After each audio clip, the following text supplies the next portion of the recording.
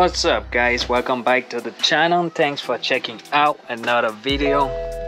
As you guys already know, or if you didn't know, my car is 2015, and yeah guys, the car is due for registration this month, and I'm gonna be needing a smog, so I have to put the car back to stock.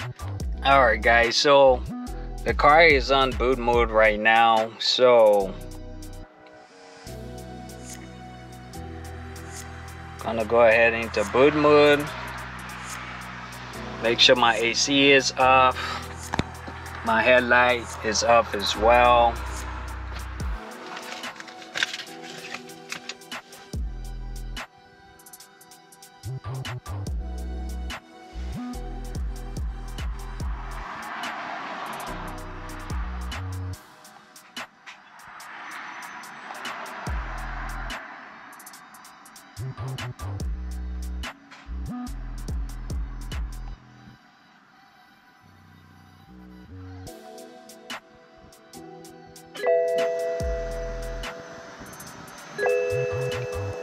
This is actually normal. Whenever you flash the car, it does this, so I wouldn't worry about it. Damn, this is actually taking a lot longer than it usually takes to flash the car. I hope I didn't fucked up because I didn't connect a battery charger. Fingers crossed.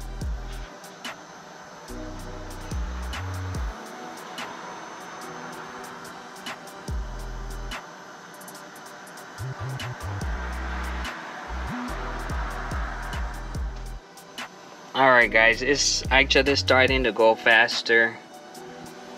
Man, it's gonna be weird driving the car stock. I haven't driven the car in stock form for probably maybe the last 2 years.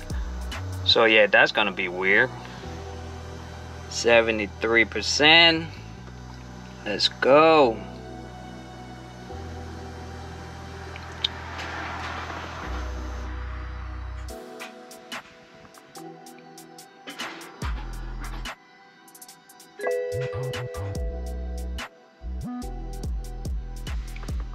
Took 3 minutes and 14 seconds. Done. So the car should be back to stock. Alright guys, so usually what I like to do is turn the car off and let it completely go to sleep, and then before I restart it.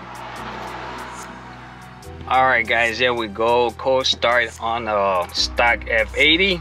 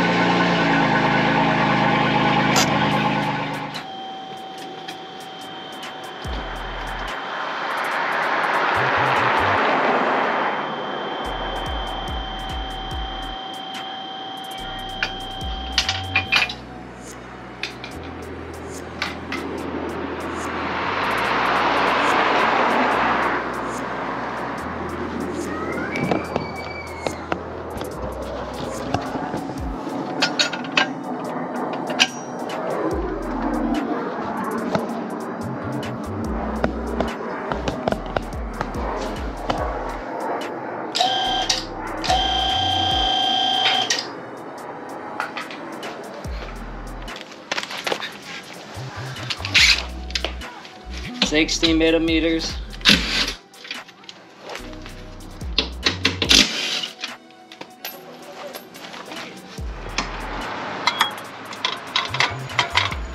Remember guys, this is just for testing purposes.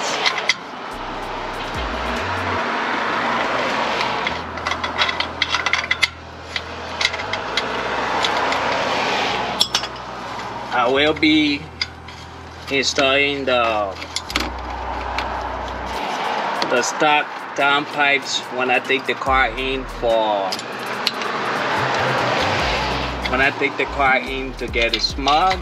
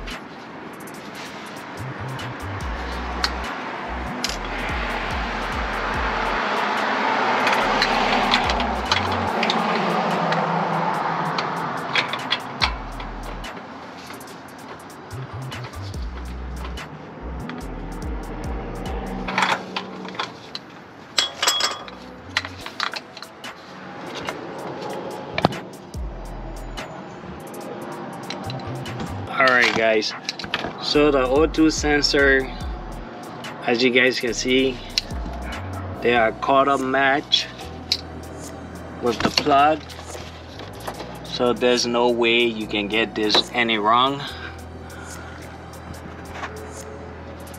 Now that I took care of the O2 sensors, now I just have to put some mods on the car, check my monitor, and I'm gonna take it in and see what happened. 3 days later.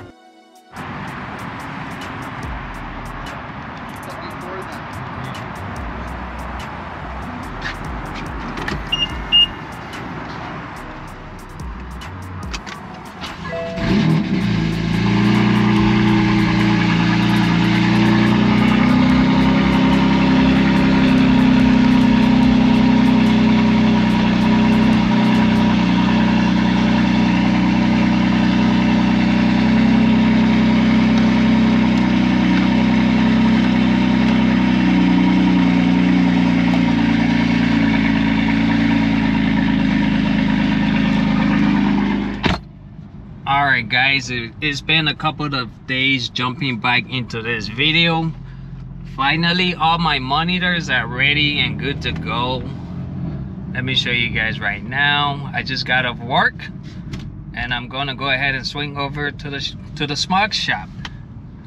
As you guys can see, all my monitors are ready, and I did about 126 miles, and the O2 sensor was the hardest to ready, and I drove the car about 100 miles and the O2 sensor still wasn't ready. So the only way I could get the O2 sensor to be ready was I had to do the BMW driving circle. So I had to drive the car between 40 and 60 for 15 minutes, which is a lot harder than you really think it is, because I live in SoCal with a lot of traffic. It's really hard to find a spot to drive for 15 minutes between 40 and 60, but anything less than 15 minutes did not work. And yeah guys, so if you're having problem with your O2 sensor getting ready, make sure you do that. Don't go below 40 miles and don't go above 60 for exactly 15 minutes or more, and that did the trick for me guys.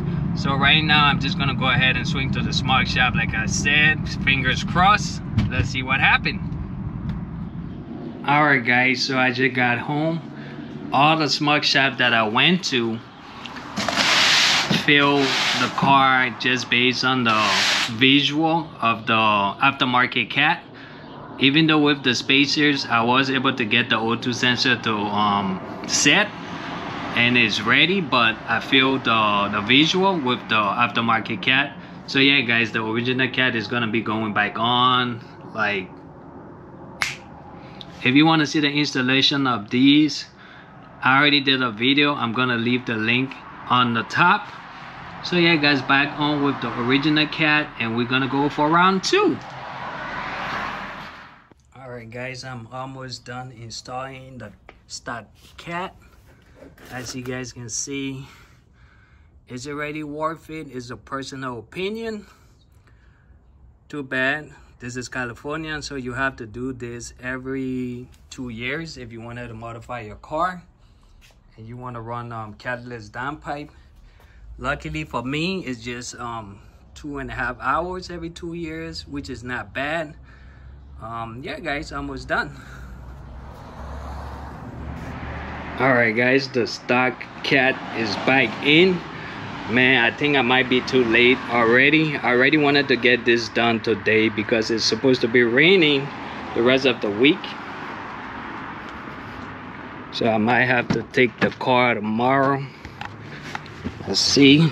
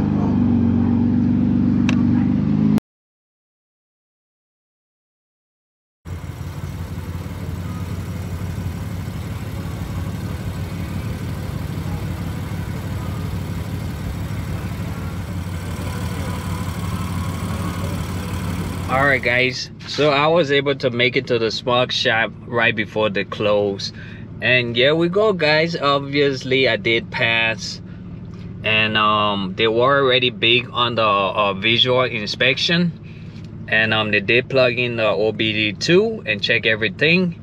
So yeah guys, this is what it takes to drive a modified car in California. If you want to swap out your catalytic converter or downpipes every 2 years, for me personally, I think it's worth it. Like I said, it only takes like 2 hours out of my day, and for every 2 years it's not that bad. But if you have to pay out of the pocket, it might not be worth it for you, but I don't mind. So thanks for watching. Don't forget to smash that like if you like this video. I'll catch you guys in the next one. Peace.